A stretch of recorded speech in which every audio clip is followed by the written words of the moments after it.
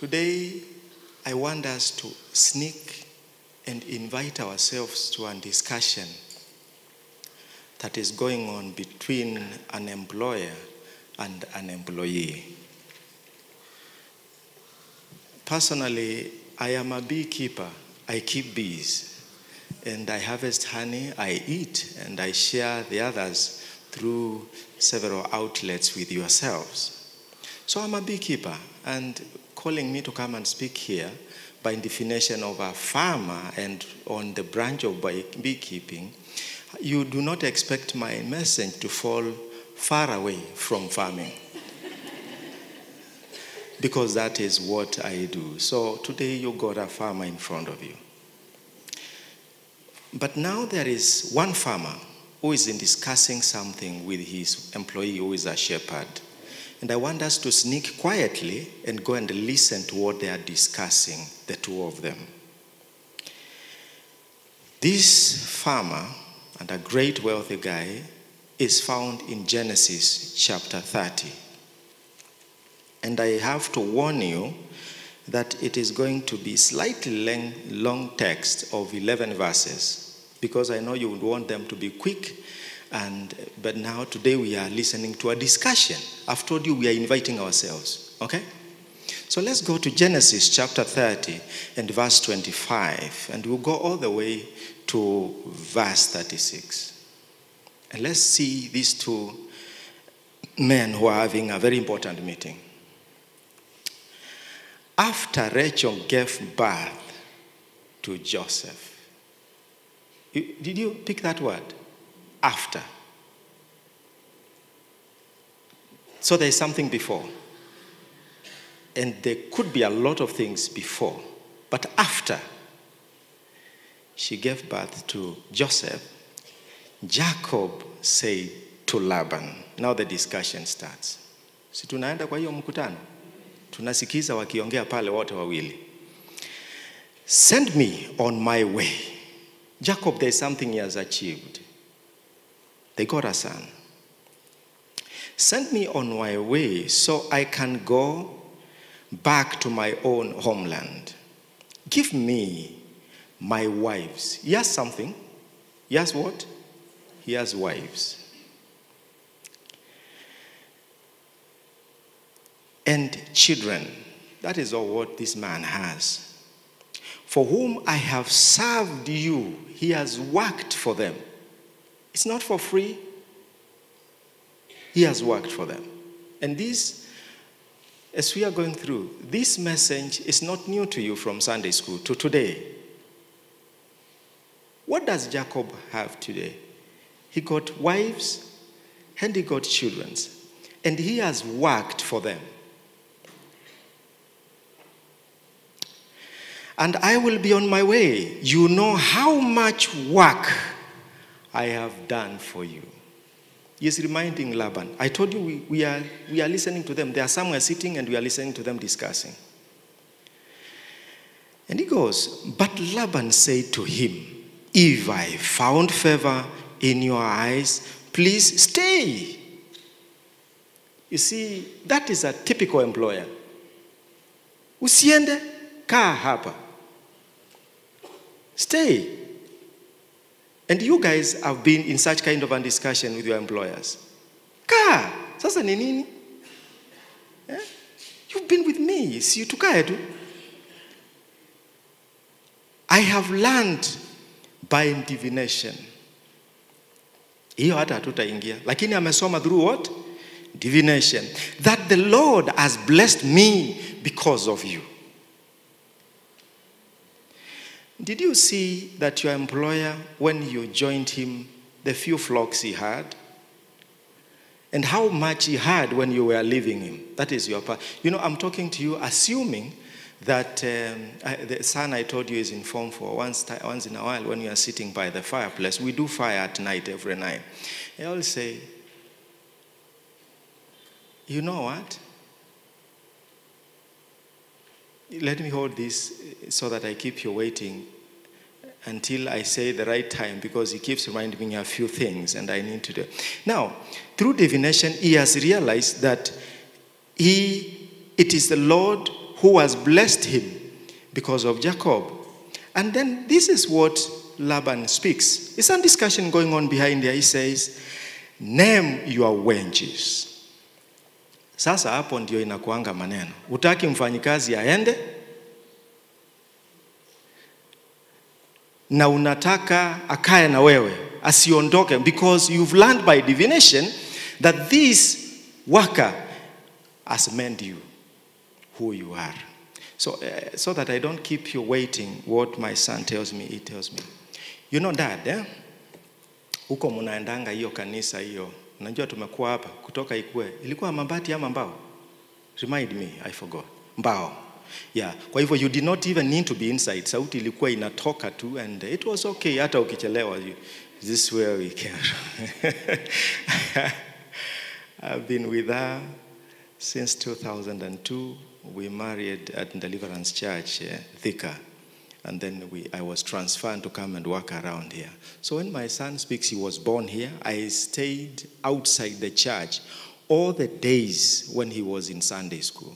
Nilikuwa tunaenda na keti hapo na yeye, aketi hapo asitoke. Unajua wanatokanga wakienda choo mbure tu. Akae hapo na kirudi na muuliza mbona umetoka saa hii, until now he is in form 4. The other one is also getting done.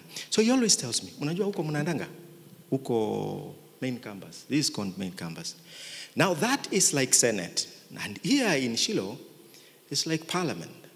So when I'm talking to you here, I'm speaking to people who have had experience of life.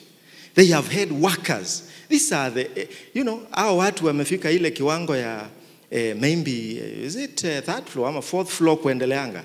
So these are the people who have an experience like Laban. A very great angle, and I'll tell you why he is a great man. So, and I have worked for you. So he said, name your wages and I will pay them. Umeona? Kuna siku kama hizo zinafikanga kwa kila mtu. That I will pay. Usiende. Whatever you want. Tumekaa na wewe kwa muda mrefu. Tafadhali usiende. And something happens in verse 31. Hiyo ingine tu nitaruka. Jacob tells me, do not give me anything. Umewaambiwa na mfanyikazi namna hiyo? Nimekuambia si sasa hii ni Senate, ni wale walifanya Parliament waka, and now they're in Senate. And I was told by somebody else.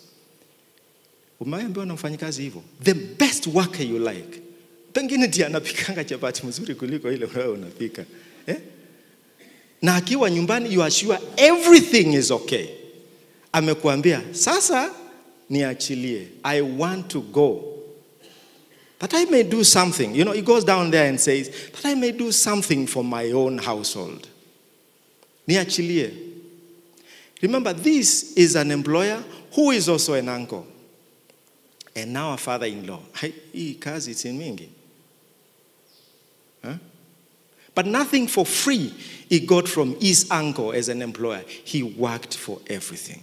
Laban is a businessman. Yeah? He worked for everything. Adam, bibi zake, he worked for them. He worked for everything that he worked for. That he owned.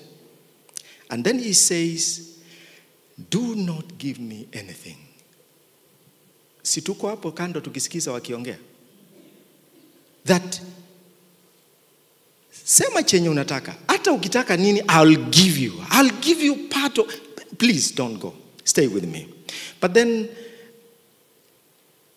when we go on with that verse, he says, somehow Jacob relents and says, but if you will do this one thing for me, I will go on tending your flocks and watching over them. Let me go through all your flocks today, not tomorrow, today. And remove from them every speckled or spotted sheep, every dark-colored lamb, and every spotted and speckled goats and lambs.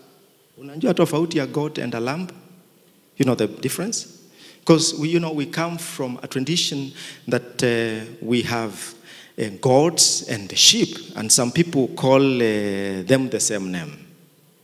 So there is a difference between lambs, between sheep and goats. And every spotted or speckled goat, they will be my wages. They were few, they were not many when he was making that choice. Amongst Laban's herd. Silikuwa kidogo sana. So it was very easy for Laban to accept that call. I will tell you, why you may worry why I'm not reading from the screens is because, my Bible ni zile muzee, nime-underline na zile point ziko. Si unaona? Yeah? So that's why I go that will be my wages. Laban alikuwa amekalia mshahara au jamaa every time, for 10 times, as you read in chapter 31. Akiwa amuongezei mshahara. Jacob amechomeka mfanyikazi wake field for all those years, and he has never earned his salary. And every goat, every lamb that God lost in the field, Jacob paid for it. Things that you guys do every time to your workers. Umevunja hii. Wewe ndio umevunja ile glasi yangu. Ukumbuke mwisho wa mwezi. Unaona hiyo maneno? They will be my wages. And my honesty, he's still a honesty guy, will testify for me in future whenever you check on the wages you have paid me today. In my possession, that is not speckled or spotted or lamb or any lamb, and that is not dark colored, you will consider that I have stolen from you. Kitu rahisi, zilikuwa mbuzi kidogo na kondoo kidogo, which were speckled and spotted. What does the great man say? The great angle. He says one word that covers everything else after this, because he has now an opportunity to continue working with his worker and his faithful servant. He says, agreed. I think if you give me New International Version, kuna hiyo word nataka kuona saying agreed. This looks like the end of the discussion. These people have concluded the discussion.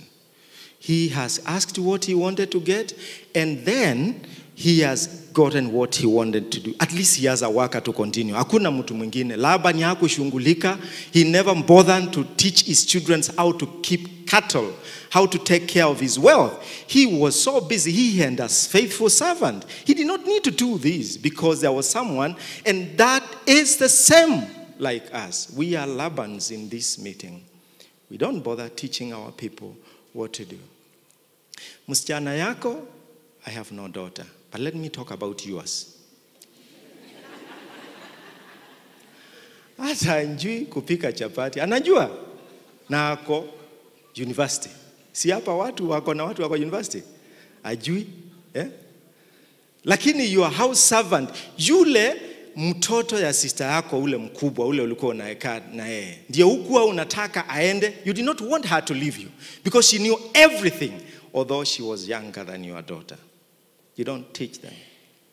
You are a great physician, you are a great businessman, but you don't take time to do it, but you teach others how to do it better than yourselves. So one day you will be in a position of desperation like Laban.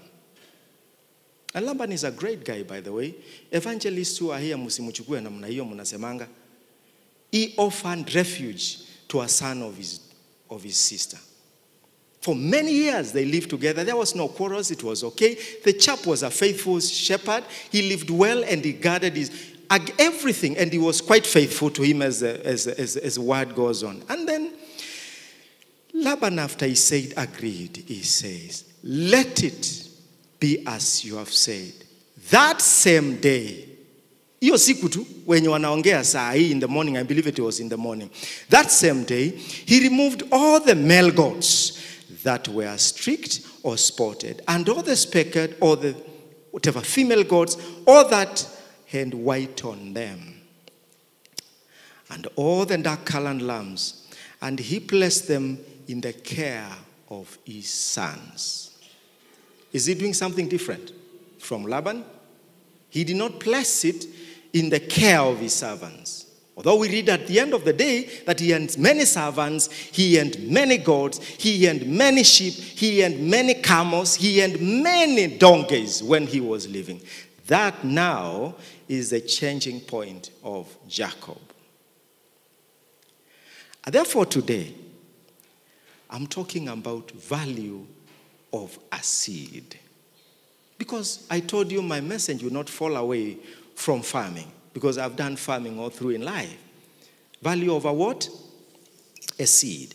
I want to leave this to divert a little bit from what I am reading about Jacob and Laban and say, a seed is a valuable thing.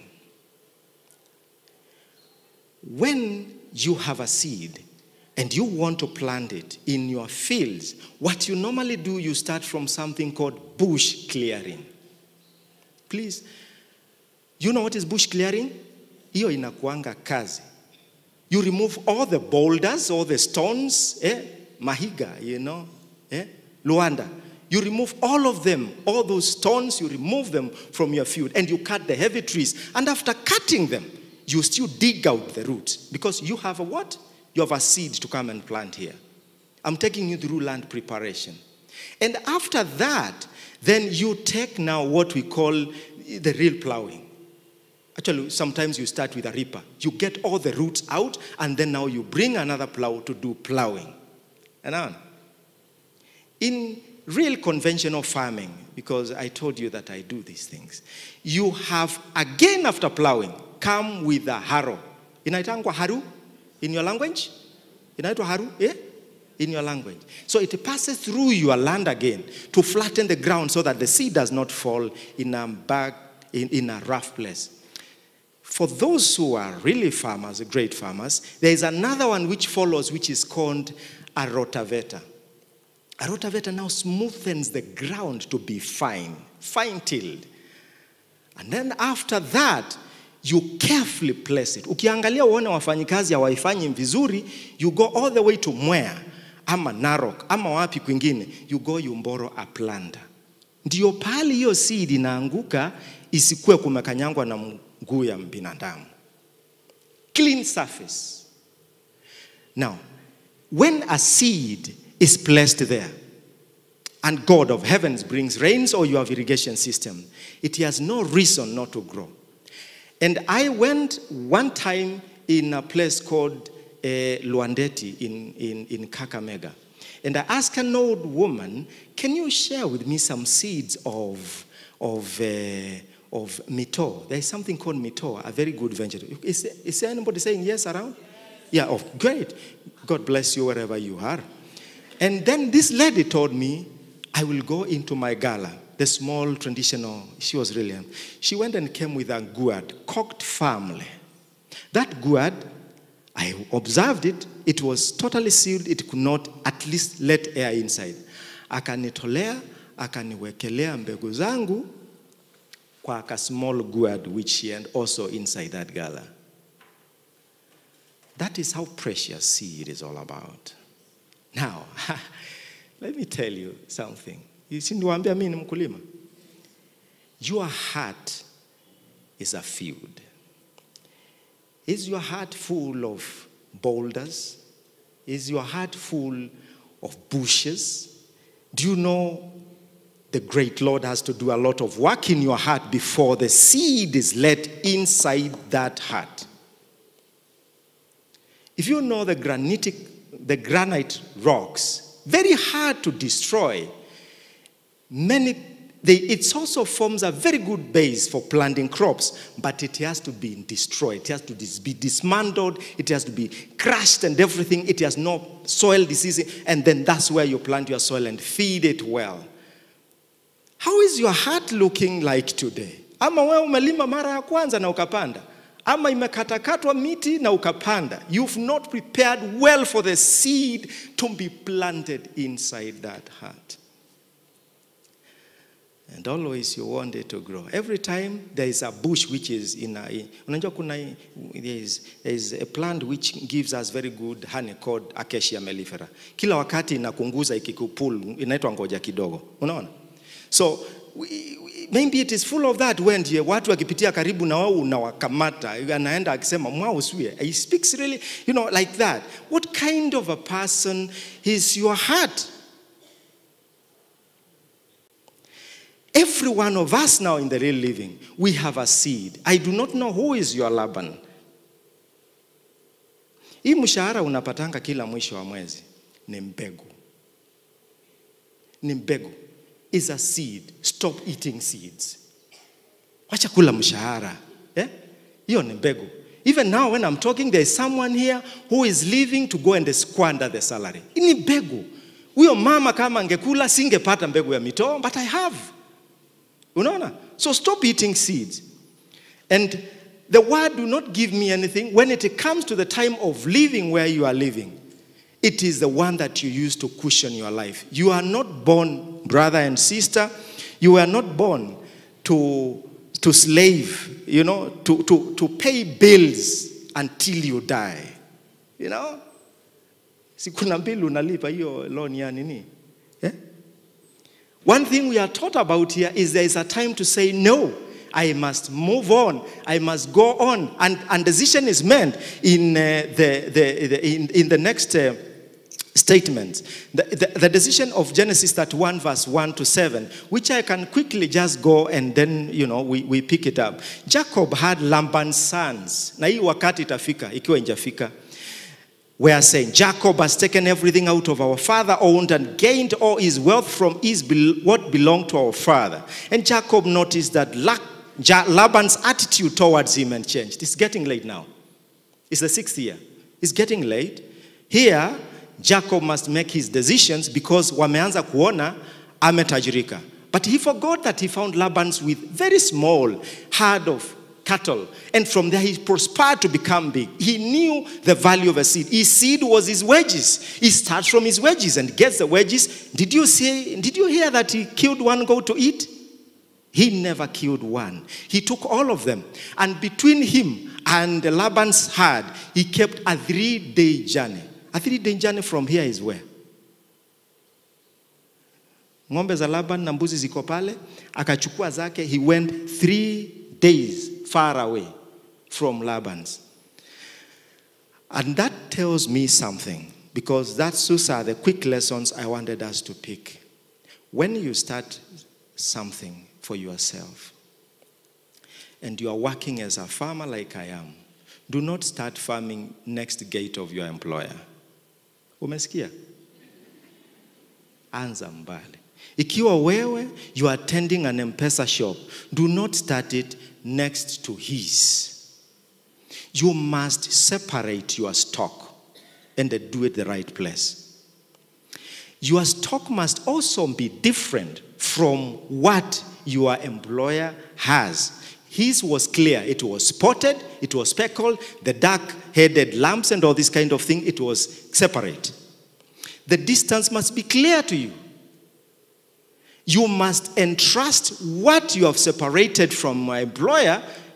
Na mumeketi chini na mkakumbaliana, hii ndio yangu, my wages, which you have worked for. Unaona? You hana swali na that is yours. That is what you are going to do. But again also, entrust that with people that you can trust. Jacob chose who? His sons. Enda mkakae huko. Mkaya na mali yangu. He knew the value of a seed. Na niliwaambia hizo mbuzi za Laban, they were not many with they were few. And do not forget to do these things secretly. Unajua kuna hii side tunakaanga ya wanaume. Sometimes you may want to surprise your beloved one, but then you end up surprising yourself. Call them. Na ninaona, you can see as we go down the text, verse 4 of that one says, so Jacob said a one to Rachel and Leah. Si hao ni watu wake? Na wakaketi chini na wakaongea na wakazungumza na wakakumbaliana na wakasema na wakakumbaliana na then in verse 14 he said, then Rachel and Leah replied, after he explained to them zile shinda amepitia kwa baba yao. He actually was telling, see, your father has cheated me by changing my wages 10 times. However, God has not allowed him to harm me. Your employer anja kumaliza. Si bado wewe iko. Yeah? Although I shouldn't be speaking this, I think in the parliament. Because mshapitia hiyo yote. Si tuliambiwa kuna kitu kama hiyo. Yeah? Your employer has delayed it to get the most out of you.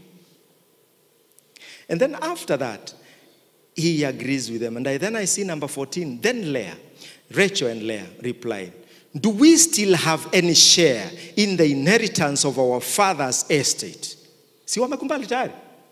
And then they go ahead and they say, does he regard us as foreigners? Not only has he sold us, but he has used up what was paid for us. Surely all the wealth that God took away from the father belongs to us and our children. So do whatever God tells you to do. Yo wakati ukifika akunanga wakati umekubaliana na watu wako chenye tutapata njiani tumekubaliana it is okay for us. Yes, then we are going. You make firm decisions, but make good use of your seed. And as I have said, you were not born to pay bills and die. Apana, my brother, haiko namna hiyo. You were not born for that. Huwa tu wewe kazi yako ni kulipa bill. Ukitoka hivi wanatokea wanakuambia kuna kitu inaitangwa top up. Wanakuongeza labda ni mwingine. You know, it should not be like that.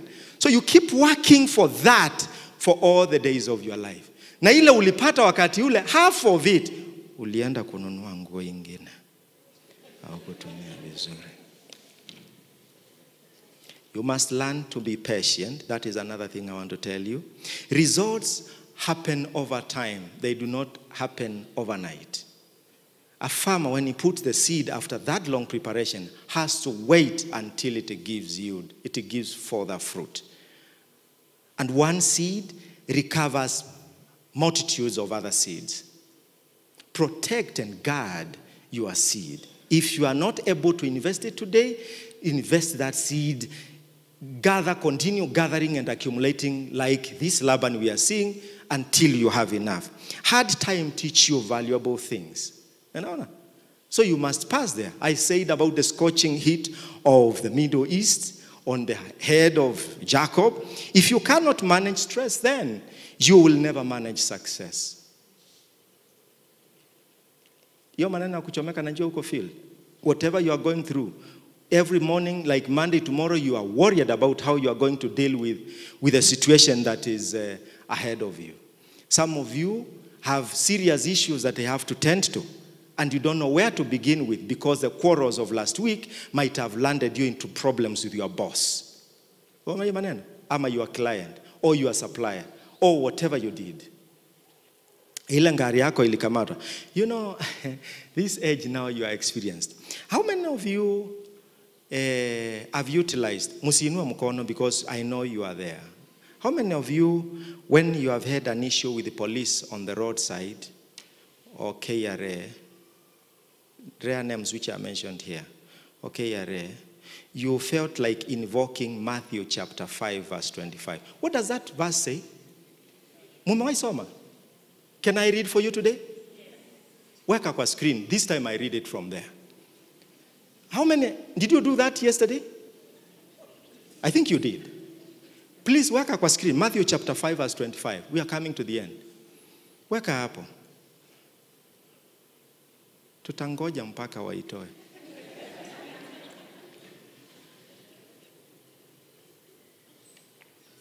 Si tutangojea? Watoe hiyo Matthew chapter 5 verse 25. Imepotea? Iko? Or I go back to my Bible. Let me search for it then. If they cannot find it, we need to find it together. Kwa nini haitokelezei kwa screen na ninataka musome nyinyi wenyewe? Imetokea? What is that saying? Is it what you did yesterday or the other day? Mulijua hii verse iko? You know it was there?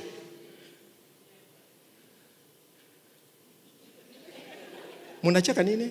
Kwani ya musomangi Biblia? Watu. Yeah. How many were you doing like that? The other day? My brother.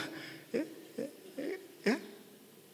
Hii inakuanga shida ya protecting seed. Be careful what you do. And you have to know, Christ was not buried by poor men.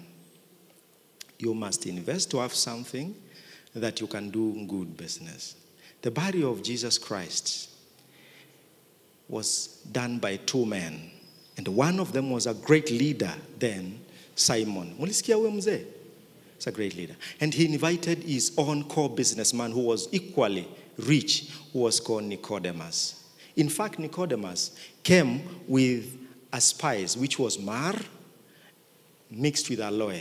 Its value today of what Nicodemus gave of 30 kilograms is equivalent to 30 million Kenya shillings.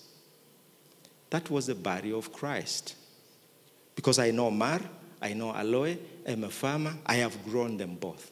That was the value of what he actually delivered for the burial of Christ. And at the same time, you know what Simon gave. He actually took the body.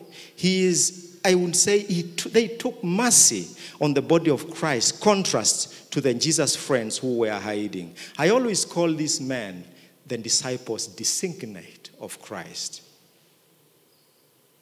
So sikuwa namna hiyo, kila wakati ni WhatsApp. Guard your seed. Take care of your seed. From the seed that goes into your heart. If you sow bitterness, you will reap something. If you sow evil inside your heart, you will reap quite. Na utavuna ndogo, it multiplies. So if you sow hatred, your mother-in-law, you will reap massive from that field of your heart. If you sow hatred, you will reap lots of it inside your heart. Lakini ukipanda wema, a lot of that will come your way. There is no one who plants maize, and in that maize field, he is going to harvest mangoes. It is you to plant a mango and wait for it, because we said we must have patience all the way to the end. Once you have your seed, and then you are ready to plant. By the way, you know, after a very important function, and Emmanuel kuja hapa na ile notebook yako. You see, after kuja, you know, ulikuja nae? Do you have the notebook? Good, come. You know, after he went through a certain process, I gave him a Bible. We were sitting on the fireplace after we did our God. And I gave him a Bible and told him, you know what? Heed to the instructions of the Lord. And read this word every day. And there was a notebook. Is it the same notebook? And every time he writes the scripture of what he read that particular day inside there. Just the way when they're in Sunday school, every time akitoka nasimama pale namuuliza, leo mumesoma nini? And then I'm taken through. Last week I know they read about repentance. What was that teacher called? Teacher Eunice. Good. They read about repentance. So I still remember. But when I was going through, checking his notebook, I realized it was 16th of... Was it 16th of May? Yeah. Read to this, to my good friends about that. According to the book of Proverbs chapter 28 verse 19, the Bible says, whoever works his land will have plenty of bread, but he who follows worthless pursuits will have plenty of poverty. Kuna kitu kingine mnataka huyu jamaa afanye?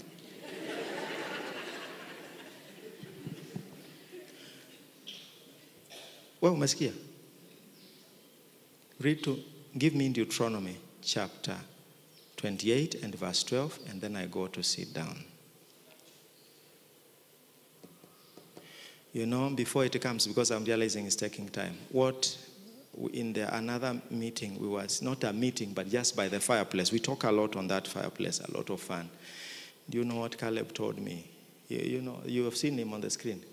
He told me, unajua tulikuwa tunajitayarishia kufanya mtihani ya physics. There are 2,000 boys in that school. And then I say, sasa, nimesema Deuteronomy chapter 28 verse 12. And then he told me, ni ule wakati unasikia ikiingia ukisoma, because physics paper 2 si mchezo. So we were really, kila mtu amenyamaza. Do you know what is a boys' school? I schooled in a school of boys school, a day school, which had a gate but did not have a fence. Mulikuwa shule kama hiyo? Did you go? Did you go? Yeah. Were you in a school like that one? It had a gate but did not have a what? Now we faithfully followed the gate. He told me while they were preparing for V6 paper 2, and it really, Form 3 unajua ni moto.